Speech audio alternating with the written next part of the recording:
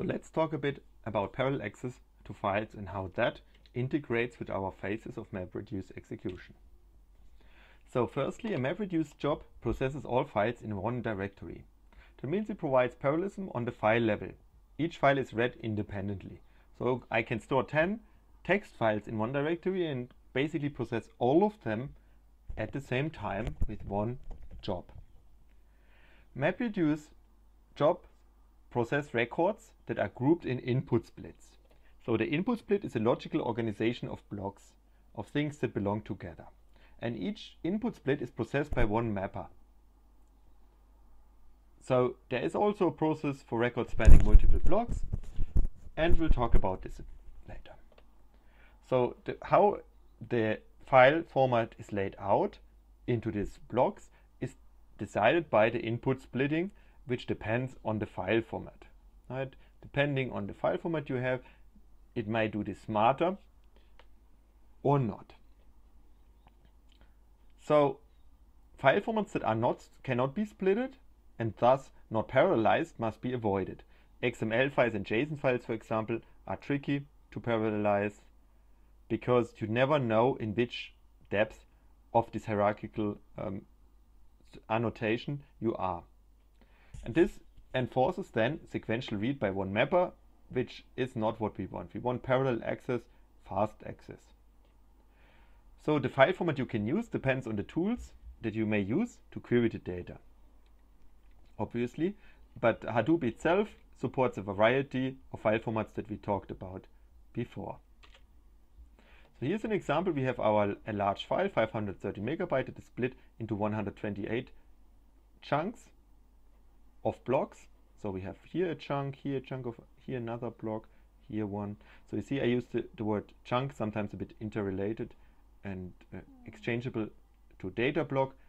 It's basically the same, but it's a chunk of a file which results in one block. You have one small block at the end.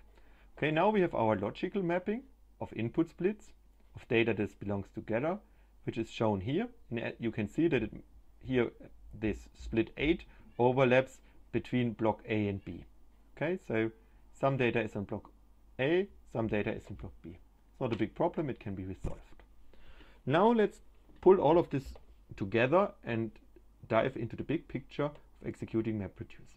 So we have our files on HDFS, and we have an input format defining how they are stored. We started our job, our MapReduce job, so it figures out how to split this input format into this logical, what we said here, input splits. And each input split is then tied to a so-called record reader that pulls out individual records. Okay, it's a bit like the CSV file. We can process one line at a time. These are fed into the map process, which generates our key value pairs, run through the partitioner and the shuffling process that sorts ultimately the data and assigns it to a reducer, one or multiple reducers, and stores the data again in an output format as a file. So in this case, we see also how it is mapped to two nodes. So we can have one job that is started by the user, that is executed on two nodes, and on each node we have here 3 map processes, and we have one reduce process, each reducer producing one file, and basically self-contained. You can read from this other file then and running another MapReduce. So you can process outputs again and again, generating new data, repeating another map and reduce cycle using this kind of figure, which is why there is this loop. Data is stored on HDFS and used again as input in the next step. Good. If we zoom a bit in to the mapping, we can see that at the end of the local map pairs, we have our combiner where we set reduces the data volume before it's fed into the network shuffling process. So we can look a little bit more how the execution of MapReduce tasks is actually performed. So the client submits a job to the job tracker. The job tracker identifies the location of the data using the name node. Then it locates task tracker nodes with 3 slots close to the data. It starts the task on the task tracker nodes, sending also the code to execute. Then it has to wait until it's completed. It just not only necessarily wait only, it also monitors the execution and the progress therein, which is very nice. It's also done using heartbeat signals and allows you on the job tracker to constantly see the status. So you would know, oh, I have processed 50% of the data, now 60%, which gives you a sense of how long it would take to complete your MapReduce job. You will find this information also in this graphical figure, but I'm not going over it again. Think about it. So what happens if data isn't local? So in this example, it might be that you have a map task running on data node 2,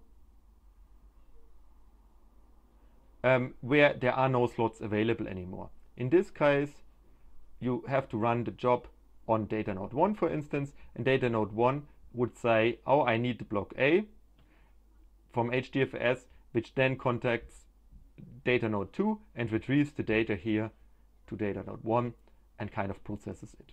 This is, again, as it is contained within a rack, at least to some extent more efficient than requesting data from a totally different node. Okay, it would be make no sense on rack 9 to request data block A, okay? Which was this rack awareness concept that we talked about. Good. So how does reduction work? Here from this mapping of hardware. So we have 3 map tasks. Each of them has done the local reduction, in this case summing up how big is the refund. So in this case, the case was how often does the word refund appear in the file, okay? So refund appears 3 times, 0 times, here 11 times. So it goes into the reducer, which then stores the data into one file saying refund was 14 times. And this file name is pretty much defined by the client, and so the client can later read this file again. And as a reducer, as each reducer produces one file, you actually would find that the client would have to retrieve multiple files, and that is when you use this get merge command that we learned from HDoop FS.